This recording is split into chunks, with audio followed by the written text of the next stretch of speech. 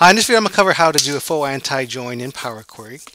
And this is in a situation where we have two tables and we want to find records that don't exist in both. There's no match in both. This is probably something that you can do. There's many ways to do this when you think about it with Excel. You don't really need to go into Power Query because you can look for matches in both tables and just filter out what doesn't exist in both. You can append them. But with Power Query and Excel, there's many different ways to do similar things, and here is one of them. So in this scenario, let's say we have a table over to the left, this blue table. This has sign-up information about shirt sizes for people, but it has a full name and email fields. We have another table here, the orange table. We have pickup information about the shirt sizes for people with email fields, but the full name has been separated out in separate fields for the first name and last name. The blue table has the full name field. Now what we want to do is we want to know the people that don't show up in both tables. What records have no matches on the left and right tables. So this is a perfect example for an anti-join merge in Power Query. Now if we look at our Power Query options here, we have a couple type of merge join types. We have a left outer, right outer, full outer, inner, left anti, and right anti.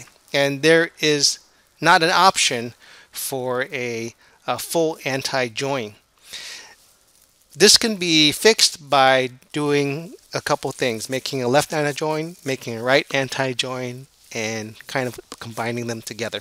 So we see our green table at the bottom table, and this shows us records for items that don't exist in both tables. We have this Hewitt Rankmore name and this Debbie Botley name that does not exist in both tables. So how do we do this? Let's go into our data sheet and show you how. These are the same ranges of data. I'm going to turn them into tables, put them into Power Query, and show you how we can get that one two record entry table. Go to data and get from table and range. This will be my first table. My table does have headers. Click OK. And we will close and load this as a connection. Let's call this left table to make it easier to figure out. This is left table.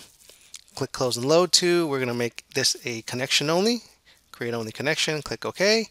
I'll do the same thing for the table here on the right. Click anywhere in the range of data. Go to data. From table and range. My table does have headers. Click OK. And call this one right. And click close and load. Click and close and load to make sure it is only connection. Click OK. And we have our left and right tables.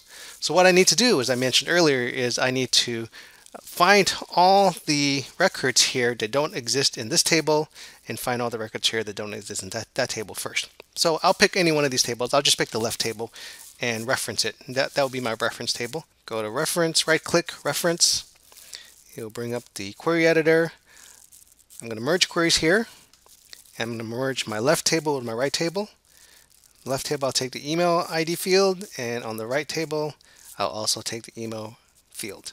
And for the join kind, we're going to do a left anti-join. So basically, it's going to look at all the records between the left and right table, all the records that match. It's going to discount that and bring back only the record that did not match on the left table. So let's click OK. And the record that did not match on the left table, as we saw earlier, was Hewitt Rankmore. Click on the double-headed arrows to expand that. We don't need this use origin column names. Click OK. We can see we have null values because those didn't show up on the right table. On the right table on the right. Rename this and we'll call this one left anti. Click close and load. Close and load as a connection only. We have that checked there. Click OK. And I'm going to do the same thing now, but make a right anti-join. Select the left table, also reference that, right click reference, and do the same thing here, but this will be a right anti-join. Merge queries, and it will come up. Click on the email, use my right table again, click on the email here, and the join type, which is going to be a right anti-join.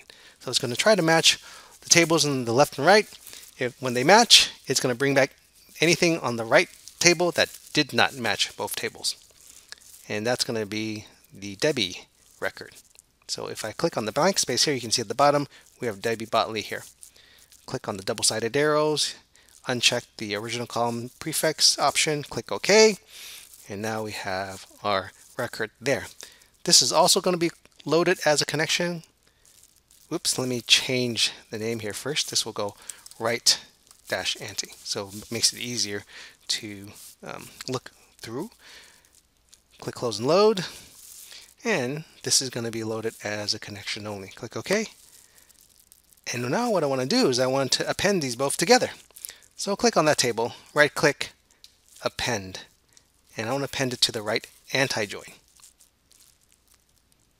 Click OK, and what it's going to do now, well actually probably a good idea is if we get this coming often, let's reference that left. Let's discard this. I'll do the same thing I did earlier. I'm going to reference this. Reference, and we are going to append queries. So I'll append queries. So I'm going to append this left anti-query with a right anti-query. Click OK. And now you see it's appended it. I have two records here. I have my Hewitt Rankmore and my Debbie Botley. We can call this one full anti. I'll call it full anti-join. And this one I'm going to load onto the worksheet. So click close and load, load to. Let's load it as a table, on the existing worksheet. Delete that. Let's select cell, I don't know, cell A17. Click OK. And now we have our data. Close this panel. We have our data which has our record, this Hewitt Rankmore, which shows up here, and our Debbie Botley, which shows up here. And these are the records that don't match in both. Everything else matches. Benton Stokely matches that. Cynthia Brickley matches that. All the others records match, but those two are the only ones that don't match in both tables.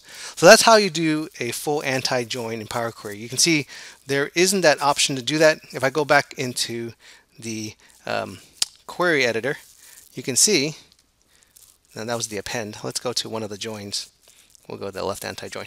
You can see if I go back to one of the steps here, click on the gear icon, you look down here, there is no full anti-join. There's only a left join and right join. So that's the way that we can get a full anti-join, basically taking the left anti-join, the right anti-join, and appending them together to get our output here. So I hope that helps. Thanks for watching.